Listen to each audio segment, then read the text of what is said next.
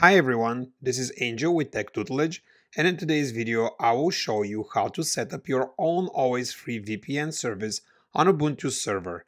I will be doing it on Always Free Ubuntu instance on Orcle Cloud, but this instruction should work on any Ubuntu server with access to the internet.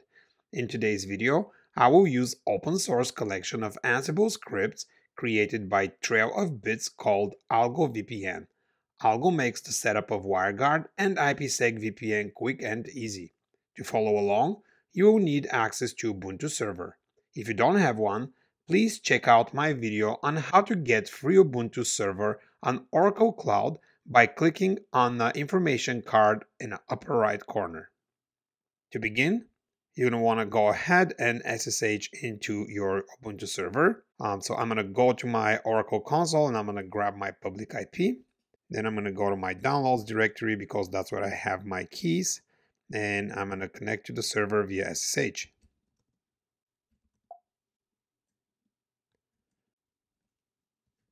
Once you're connected to the server, you're going to want to go ahead and switch to your root user.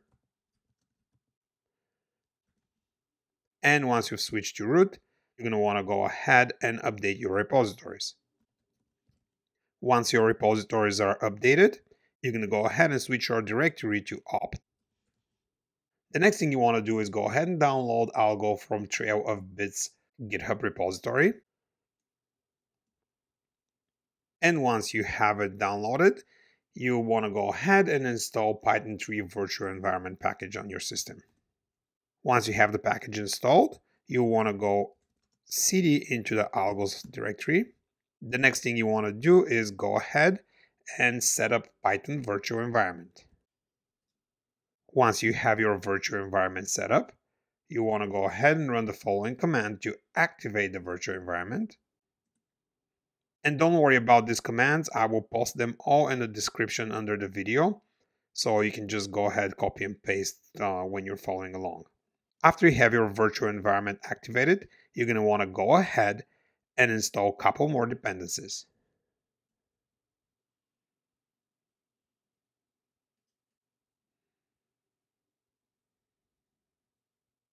Once you have all the dependencies installed, you would want to go ahead and open a file called config.gfg. In this file, you will give some instructions for the Algo deployment. So the first thing you want to do here is pick users that you want to set up VPN for. And in my case, I'm only going to leave one user and I will call it Angel. For the rest of the settings, you can just leave it to the defaults unless you have any other preferences. There's only one thing that I really want to change here. This here where it says unattended reboot, I'm going to change that to true. And what that will do is it will automatically reboot your server at the set time when Algo gets security updates. Set that to true.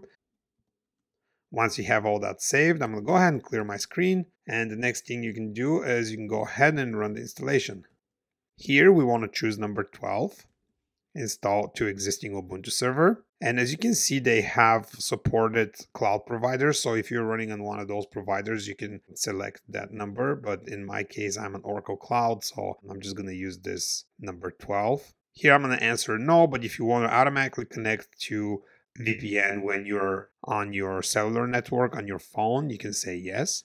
And again, if you switch to unknown Wi-Fi, if you want automatically to switch to VPN and activate your VPN, you can say yes, but I'm going to say no. On this question, you're going to want to say yes if you're going to be adding new users. So I'm going to say yes. For the DNS blocking, it's again your choice. In my case, I will say yes. And for SSH tunneling, again, personal choice. I won't be doing SSH tunneling, so I'm going to say no. They give you a little warning here.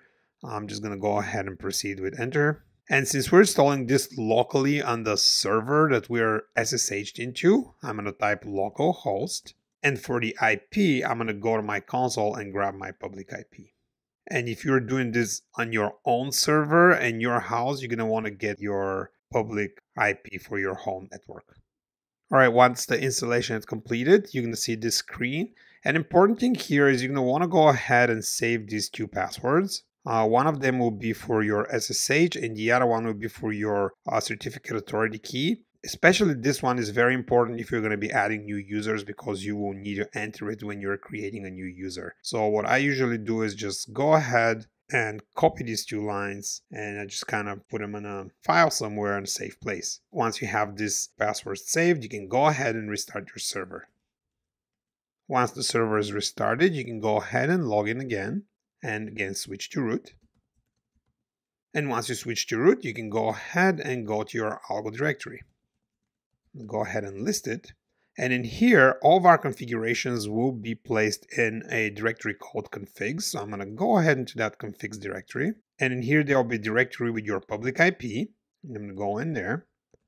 And here we have 2 directories. One is for the IPSec configuration, one is for the WireGuard.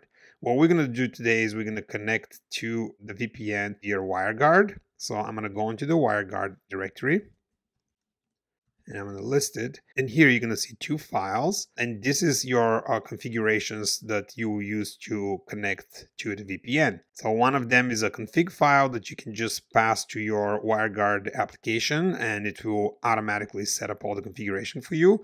And the other one is a PNG image with a QR code that you can just scan with your mobile device, and your mobile device will automatically connect to the VPN. So one thing you want to do here is, and what I'm going to do is, in order for me to get these files, I'm going to have to change the ownership to them since they're up on my server. And by default, Orcle Cloud does not allow root user to get to the server. So I'm going to be connecting with my Ubuntu user. So I'm going to make these files owned by Ubuntu temporarily. So I'm going to do chown. And if you list, you'll see that now these 2 files are owned by Ubuntu. And the next thing I'm going to do is I'm going to go and open my Sftp client. So in my case, I'm using CyberDuck, but you can do that with FileZilla, or if you're on the Windows, you can do that with WinSCP. So I'm going to start a new connection, and that will be an Sftp connection. And here I'm going to give it my server IP address. Again, make sure you get the public IP, not the private. Paste the IP in here, and this will differ a little bit depending on which tool you're using. Again, I'm using CyberDuck. For user, you're going to select Ubuntu, and down here you're going to give it path to your key. So my key is in downloads, and it's going to be this private key here. So you will use the keys that you created when you built your server. Go ahead and connect. And once I'm connected, I'm going to navigate again to opt, algo, configs, IP, WireGuard, and here are the 2 files that I need. So I'm going to go ahead and just download them to my desktop. All right, now that I have the files on my desktop, the next thing that you want to do is go ahead and if you don't have it already, you're going to have to go and download it from the Apple Store, but you're going to want to get an application called WireGuard. This is the application that we will use to connect to our VPN. So go ahead, download this from the internet. I'm going to go ahead and open it.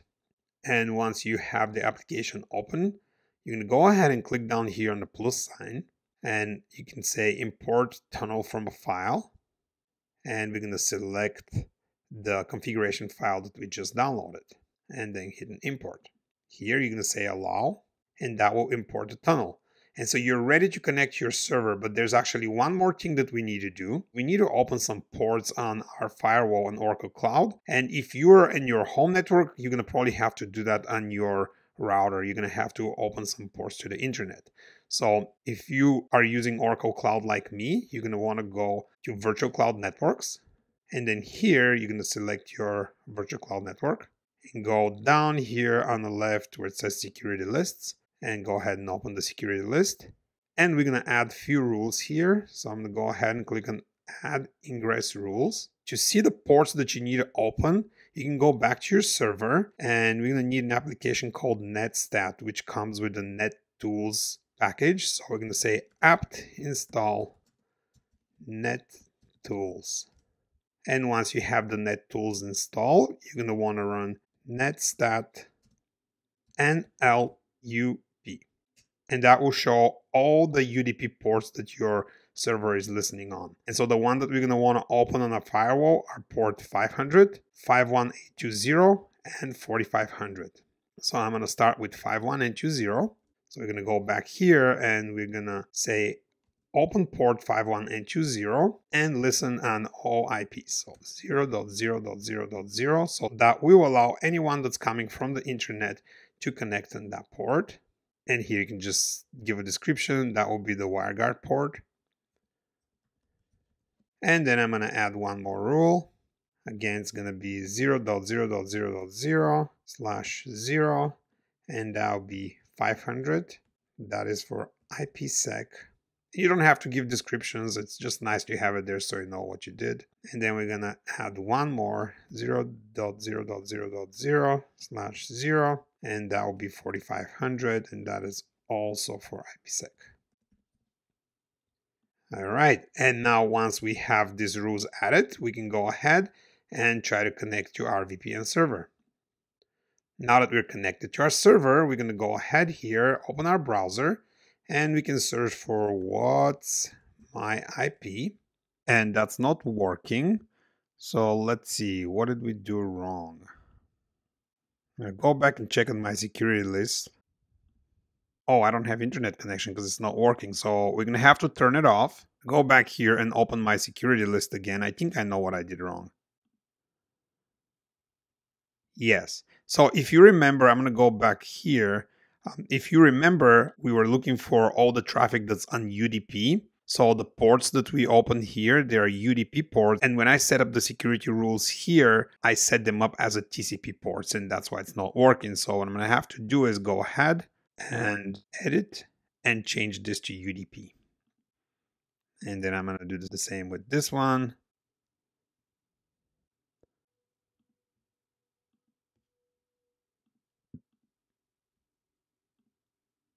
All right, once we have them changed to UDP, now I'm going to go ahead and try to connect again.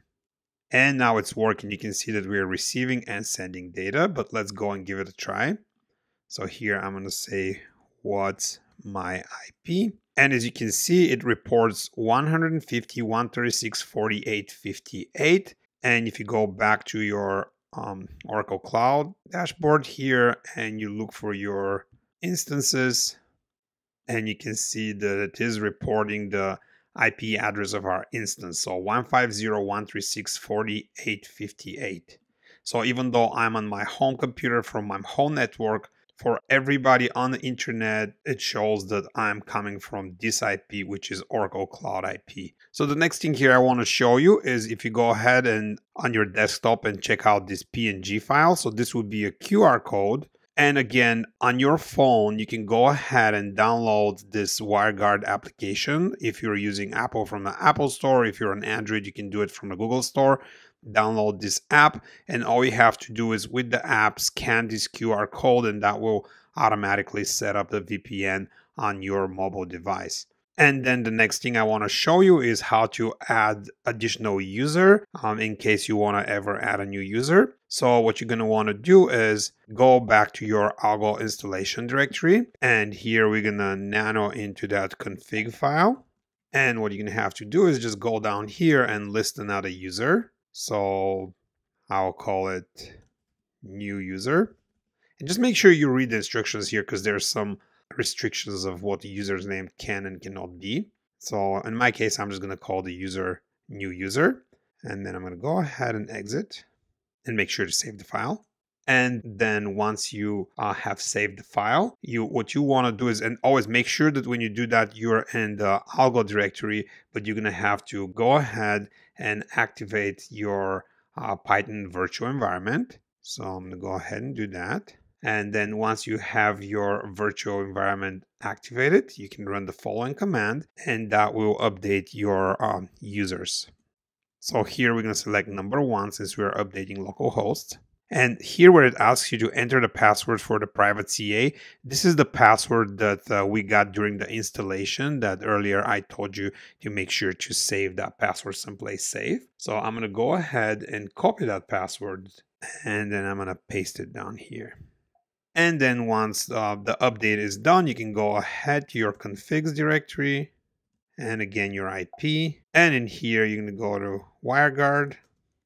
And if you list it now, you're going to have 2 users. So one is my original user Angel, but now I have this new user configuration here. So what you can do is take these two files, download them to your machine and send them to your new user, and they can configure their computer, or they can configure their phone or tablet to connect and use your VPN server. I really hope this video was helpful for you. If you liked it, please click on the like button. And if you want to see more of my videos, please subscribe for my channel. Thank you for watching.